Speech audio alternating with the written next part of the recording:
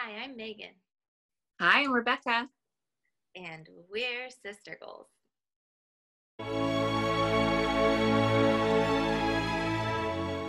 Hi, today we're going to be talking about the latest novel that we just read, which is called Minnow Pea, a novel in letters written by Mark Dunn. And this is a really interesting book. It's about a fictional island named Nollop, which is named after Nevin Nollop, who came up with the pangram, "The quick brown fox jumps over the lazy dog." So what a pangram is it means that that sentence includes every single letter from the alphabet at least one time.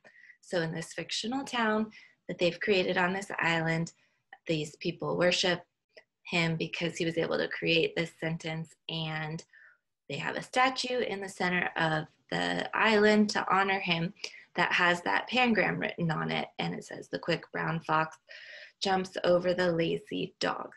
And what ends up happening is letters begin to fall off of the sign, and the city and the high council sees that as a sign that that means that letter should no longer be allowed to be used in the everyday usage. So for example, the letter Z drops first. That means that they outlaw the letter Z for everything. Another interesting note, as these letters continue falling off from the town square sign and that statue of Nollop, the author also makes the concerted choice to not use that letter in his book any longer. So once the Z is removed from the sign and it's not allowed to be used in the book, the author will stop using it throughout the novel from that point on. And you'll see as the novel progresses, more and more letters of the alphabet are taken away. If a vowel is taken away, they say, you can use 50% of your letters can have an O in them now, and so it's just a very interesting concept of a book. I really thought it was fascinating that the author was able to accomplish writing with those substitutions and deletions of certain letters in the alphabet that followed along with the book. What did you think, Becca? You know, it was really hard for me to start this book. I know it sounds silly, but at first when I was looking when it said a completion of like the letters, I was like, oh great, are we just reading a bunch of stories with different letters in it? I didn't realize at first that the letters, when you start to read it at first, I couldn't see that they were going to be connected, but then they do connect, and you get the story out of it. And so at first I was like, oh God, like, am I just reading like short stories over like little letters long? But it doesn't go that way. So once I realized that and read, then it was very good. I will say though, towards the end, because as Megan has stated, the author does follow along with removing of the letters as is coinciding with the book. The last 10 pages, I could not read. So I don't know if I was supposed to go so slow or if there is like a trick to being able to read the last 10 pages, but I could not at the end read it because it had like M, N, O, L, and P. That were the only letters that were left, and that's all he's using for those letters. So there's a lot missing. I could not quite figure it out myself. So that's the only challenging thing I would say with this book, was kind of understanding the ending because of the lack of letters, which I know is the point that the author made. I think they did a good job. Is it my favorite book in the world? No, but is it very interesting how they came with this topic and then created a world around it and had us dive deep in? Yes, I think that was good. What about you, Megan? Yeah, and I should have mentioned, I'm sorry, in the summary that the novel is written in letter style, in that every character, there's like a variety of characters in town, so the author progresses the story not by letters from the alphabet, but actual like dear sir, and and then from the, so it's written as letters to other people throughout the town. I mean, so yes, my mind was blown away by the ingenuity of it, by the author's ability to come up with this concept. I think it's so novel, and the idea of being able to write in that manner, I really honored it. I don't know that it was like a pleasure read for me. It wasn't, it was eating my vegetables for reading, I guess, if that makes sense. It was just, it's good for you. It's interesting for me. There's a lot of strong concepts in there and I appreciate it. It just wasn't one that I like blew through because I was in love with it. So, but again, interesting concept. And I know we were going to focus a little bit too on the idea of power because that seemed to be a big theme running through this book. The High Council, which is the governing body of this island, is the one making the decisions about if a letter drops from the sign, that means it's not allowed to be used anymore. So that is a very heavy theme about the power of this High Council, people's response to it, non-response. So what did you think about that, Becca? So I did write down some of the things in the order that it started to happen once the letters were removed. So as Meaghan stated before, the letter Z was the very first letter. And people were like, well, it's not used in that many words. We won't miss it. They thought it was going to be okay. But then what happens, the first thing they do is they remove all books from the island because there's Z's in the books.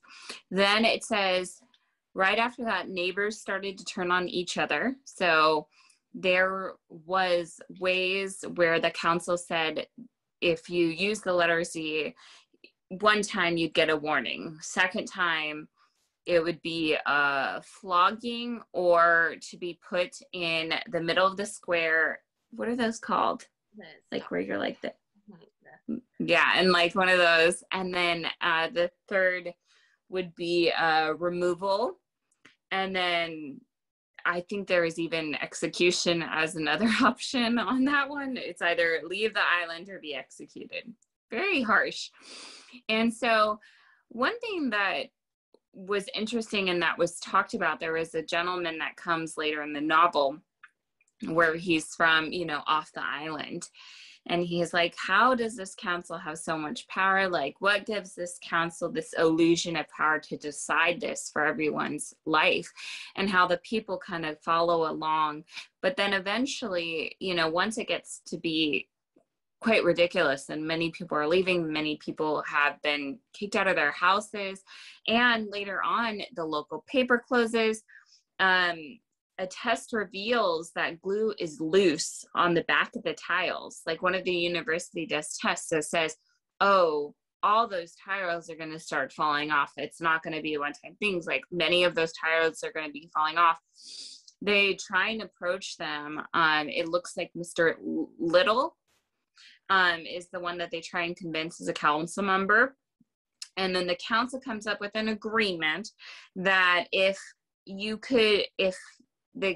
anywhere in there could create a sentence using all the letters of the alphabet to make a sentence with no more than 32 letters, then they would stop they'd bring back all the books, they would stop the restriction of all the letters. And, it's like, that's a lot of power that this council took on. And what happens with this is the townspeople start to get upset and they try to create a rebellion against the council members. And so, yeah, it becomes a lot in there. What about you, Meaghan? What do you think about the illusion of power that the council members had? Do you think they had the right? Yeah, I thought it was interesting because they felt that they had the right because they felt like they represented Nollop and that this is what Nollop wanted. Like they felt like they were speaking for him. And then when people from the mainland, so this is supposed to be a fictional island off the coast of the United States, and so they call the mainland the United States, even make up. But when a professor gets wind of this and finds out about it and discovers the glue problem and things like that, it starts to make people realize that their power isn't coming from Nala per se, and so questioning where that high power's force can be reckoned with and how they can stop that perceived power. And this is just a huge interesting dynamic and just what people do and don't accept at what point and what's the breaking point, and out just psychological thriller in that sense of like watching group dynamics and political dynamics and religious dynamics over what people think something means, and how that should be enforced. So as to me, it was just like a study in human behavior. I just felt like I could see all of this happening. Like I never, anything I read, it didn't feel out of the norm. I thought it could get applied to like any